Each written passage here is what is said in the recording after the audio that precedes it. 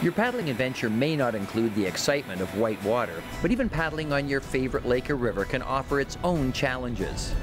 The lightweight characteristics of canoes and kayaks make them susceptible to wind, currents, and other boat wakes.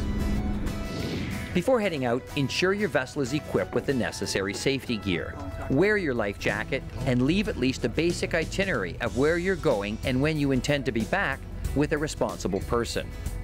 If you're new to paddling, consider staying close to shore until you learn to control your boat under all possible paddling conditions.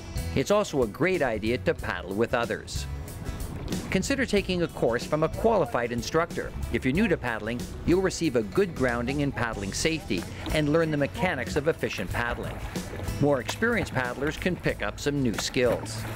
For more tips on paddling safety, visit csbc.ca.